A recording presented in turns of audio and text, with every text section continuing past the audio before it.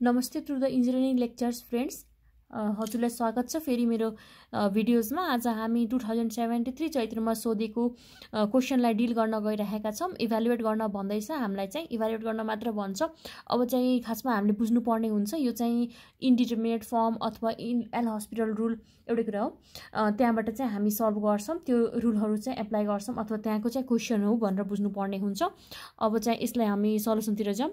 सल्युसनमा चाहिँ अब हामी लेट गर्छौँ। के हुन्छ भने late y is equals to यहाँ चाहिँ 1/x स्क्वायर 10x भनेर। अब चाहिँ taking log on both sides we get जे छ y लेट गरे log पुट गरे। अब चाहिँ log y हुन्छ अनि अब log लाग्दा त 10 अगाडि आइहाल्छ, हामीलाई त्यो कुरा थाहा छ। 10x हुन्छ अनि log 1/x स्क्वायर भएर आउँछ, यो त थाहा छ, हामी तल हुन्छ, यो चाहिँ फेरि लगमा जान्छ भनेर हामी धेरै अगाडिदेखि नै पढ्दै आएका छौँ। +2 देखि नै हामीलाई यो कुराहरू चाहिँ थाहा छ है। अब चाहिँ फेरि के गर्ने हामी, taking limit as x tends to 0 both sides we get। अब चाहिँ लिमिट लगाइरहेछौँ हामी, limit x tends to 0 log y is equals to limit x tends to 0 10x into log 1/x square हैन। अब चाहिँ हामी के गर्छौँ भने यतातिरको मिलाएर लेखिराखौँ। log हुन्छ अनि limit x tends to 0 y हुन्छ which is equals to limit x tends to 0। अब चाहिँ हामीलाई के हुन्छ भने इन्फानाइट बाई इन्फानाइट हुनु परेन, 0/0 हुनु परेन। अरू पनि 7वटा फर्म छन् जो कि हामी योभन्दा अगाडि भिडियोजमा पढिसकेका छौँ, तर जेनरली यही फर्म हामीलाई अब डिल गर्दाखेरि आइरहेको हुन्छ, इन्फानाइट बाई इन्फानाइट र 0/0। त्यसै लागि मैले धेरै जसो यसकै कुरा गरिरहेको छु है। अब चाहिँ यहाँ चाहिँ तलमाथि छ, यहाँ चाहिँ तलमाथि छैन, हामीले चेक कसरी गर्ने, यसलाई अब चाहिँ मिलाएर लेखौँ। मिलाएर कसरी लेख्ने, log 1/x स्क्वायर गर्छु र यहाँ चाहिँ तपाईँको cot x भएर आउँछ। कसरी र किन हुन्छ यसको जवाफ म तपाईँलाई दिनेछु।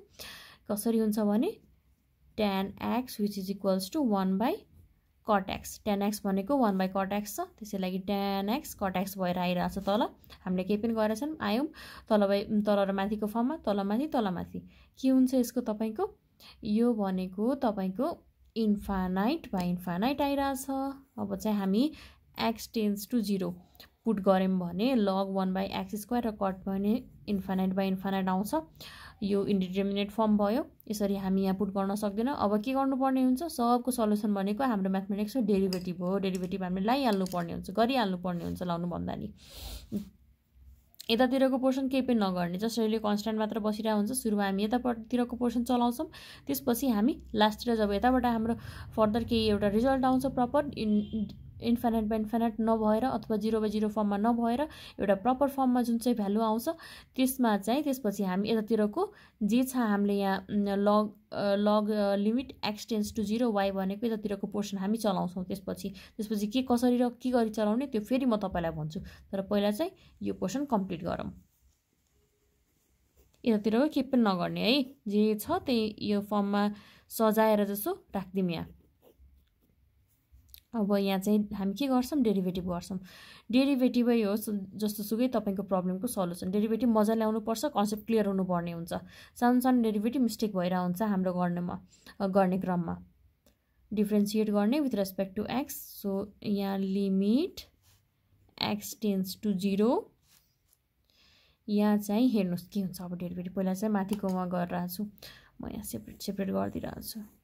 यो माथिको पोर्सन, यो तलको पोर्सनको डेरिभेटिभ। माथिको पोर्सनमा अब log 1/x² छ भने यसको डेरिभेटिभमा तपाईको सबभन्दा पहिला 1/x² है।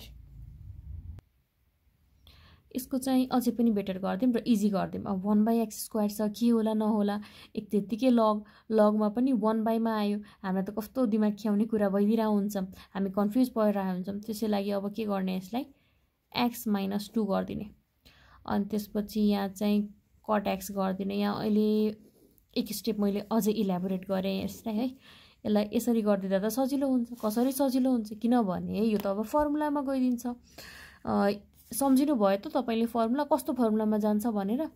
डेरिभेटिभ अफ xn/dx गर्दा हेर्नुस् त n(x(n-1) फर्मुला हामीले युज गरेका थियौं। यही त हो नि, x को पावर n, x को पावर 2, n त ठाउँमा जे पनि हुन सक्छ, 1 2 3 4 5 6 हैन र।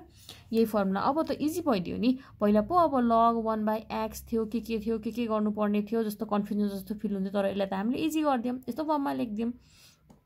अब त हामी इजिली गर्न सक्छौं फर्मुला। यहाँ चाहिँ फर्मुला भन्दा नि derivative limit x tends to 0। अब चाहिँ डेरिभेटिभ गर्दा के आउँछ होला, सबभन्दा पहिला लगमा छ, सो लगमा जे हुन्छ 1/ त्यही भएर आउँछ। यहाँ चाहिँ मैले दुईटा पोर्सन क्रिएट गरेँ। माथिको डेरिभेटिभ भइरहेछ पहिला चाहिँ, यो चाहिँ अलिकति बिचमा लेख्नु होला, दुईटैको लागि हो। अब चाहिँ जे छ त्यही आउँछ Lagma into -2x n-1, so -2 - 1 भनेपछि -3 भएर आयो हैन, -3। अब चाहिँ तपाईको तलको डेरिभेटिभ कटको के भइदिन्छ भने, कटको derivative minus cos² x भइदिन्छ। कटको derivative चाहिँ तपाईको माथिको डेरिभेटिभ तलको डेरिभेटिभ, माथिको डेरिभेटिभ तलको डेरिभेटिभ, यति मात्र गरे है। डेरिभेटिभ मात्र भइरहेछ। Limit x tends to 0 minus मैले कट गरिदिइरहेछु। यहाँ चाहिँ सुरुमै मैले रिमुभ गरिदिइरहेछु। 2x - 3। अब यो माइनस छ हैन, हेर्नुस् त तल र माथि छ, यो पनि यो -3 माथि छ र यो तल चाहिँ माइनसमा छ भने माथिमा जाँदा +2 भएर आउँछ हैन र। अब cos² x भयो।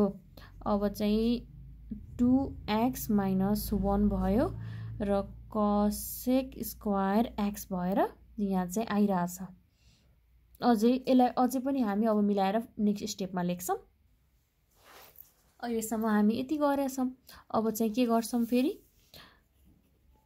यतापट्टिको पोर्सन हामीलाई अहिले टच गर्नु छैन यतापट्टि, किनभने अहिले पनि हामी प्रपर सल्भ गरेका छैनौं र यो भ्यालु पनि x को हामीले लिमिटको पुट गरेका छैनौं। त्यसै लागि चाहिँ यो जे छ त्यही लेख्दिने अहिलेको लागि। अब चाहिँ लिमिट x टेन्ड्स टु 0 2 भयो। अनि यहाँ चाहिँ तपाईको x cos² x छ, तर cos² x लाई मैले सुरुमा यो भन्दा अगाडिको भिडियोजमा के भनेको थिएँ भने, हामीलाई जति सक्दो साइनको फर्ममा भयो भने त्यो साइन अथवा कसेकको फर्ममा हामीलाई त्यति नै बेटर हुन्छ। अब हामीलाई त्यो थाहा छ साइन थीटा भनेको 1/cosec थीटा हुन्छ है, 1/cosec थीटा हुन्छ। cosec² x छ भने मैले यो पोर्सन यतापट्टिको जे छ त्यही छ है, मैले लेखिरहेको छैन यो स्टेपमा, डाइरेक्ट मैले यो साइडको मात्र सल्भतिर गर्नेतिर लागिरहेको छु। यसमा चाहिँ के हुन्छ,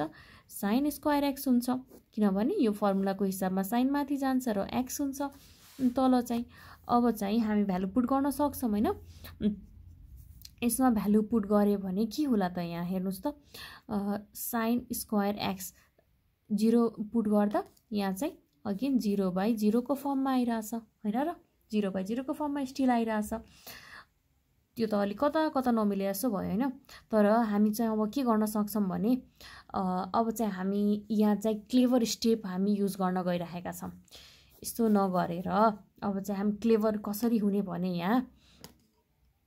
यहाँ चाहिँ क्लेभरली लिमिट x टेन्ड्स टु 0 2 त भइ नै हाल्यो साइन स्क्वायर एक्स, यहाँ तल पनि एक्स छ हैन, एक्सलाई पनि स्क्वायर इन्टु यहाँ चाहिँ एउटा एक्स गरिदिए भने र हामीलाई त्यो कुरा थाहा छ limit x tends to 0 two sine x by x को होल स्क्वायर इन्टु एक्स गरिदिए भने यसको भ्यालु चाहिँ 1 हुन्छ भनेर हामीलाई थाहा छ। हामी योभन्दा अगाडि पनि पढेका छौँ।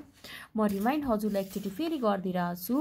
यहाँ हेर्नुहोस् त, यहाँ हामीले एल हस्पिटल रुममा कतिपय यहाँ युज गरेका छौँ, कतिपय कन्डिसनहरूमा हामीलाई चाहिँ यो कन्डिसनहरूमा चाहिँ 1 हुन्छ भनेर हामीले सुरुमा पनि पढेका छौँ र हामीलाई यो कुरा थाहा छ। हामी यो चाहिँ क्लेभर स्टेपतिर लाग्छौँ हैन। लिमिट एक्स टेन्स टु 0, अब चाहिँ के बच्छ, यो 1 भएपछि 2x हैन। र अब यहाँ चाहिँ x को भ्यालु 0 पुट गर्यो भने यहाँ त 0 आइरहेछ हैन। र अब चाहिँ के गर्ने भने यहाँतिरको स्टेप पनि लेख्दा बेटर हुन्थ्यो, यहाँ चाहिँ छुटिरहेछ, म लेखिरहेको छु हैन। माथिको स्टेपमा तपाईको के थियो, लग लिमिट x टेन्स टु 0 र y थियो हैन। र यो थियो। अब चाहिँ के गर्ने, लग म एकचोटि फेरि मिलाएर लेखिदिरहेको छु। यहाँ चाहिँ अलिकति क्याचकुच जस्तो देखिरह होला हजुरलाई, विच इज इक्वल्स टु 0 र अब चाहिँ यो लग यतापट्टि जान्छ। मैले के भनेको थिएँ, यतापट्टि जबसम्म एउटा एप्रोप्रिएट भ्यालु निस्किँदैन, त्यो 1 होस् 0 होस् 1/2 होस् अथवा जेसुकै भए पनि है, एउटा जबसम्म एउटा फाइनल भ्यालु चाहिँ निस्किँदैन यतापट्टिको हामी केही पनि टच नगर्ने, केही पनि भ्यालुज युज नगर्ने, केही गर्नै पर्दैन। तर यहाँ चाहिँ निस्किसकेको छ, 0 आइसकेको छ। अब चाहिँ यो लग यतापट्टि जान्छ र limit x tends to 0 y हैन, लग यतापट्टि गयो भने एक्सपोनेन्शियल ई भएर आउँछ र ई को पावर 0 भएर आउँछ। त्यसको भ्यालु भनेको तपाईको के भइदिन्छ, हामीलाई त थाहा छ त्यो कुरा, विच इज इक्वल्स टु 1। अब चाहिँ फाइनल स्टेपमा के हुन्छ भने तपाईको limit x tends to 0, y को ठाउँमा के थियो तपाईको क्वेसनमा 1/x square 10x which is equals to 1 हाम्रो फाइनल एन्सर भयो। हेर्नुस् त कति सजिलो त। इन्डिटरमिनेट फर्म 0/0 हुनु भएन अथवा इन्फाइनाइट बाइ इन्फाइनाइट हुनु भएन, त्यो चेक गर्ने हामी। त्यसपछि चाहिँ हामी तपाईको डेरिभेटिभ गर्ने, डेरिभेटिभ गरेर त्यसपछि फेरि हामी भ्यालु एक्स को पुट गर्ने, लिमिटको जे दिएको छ त्यही चेक गर्ने र एउटा फाइनली अब हामीलाई जब फाइनल भ्यालु आयो भने दुईटै ठाउँमा यता लग यता एक्सपोनेन्शियल भएर चेन्ज भएर आउँछ र त्यसपछि हाम्रो भ्यालु निस्किन्छ।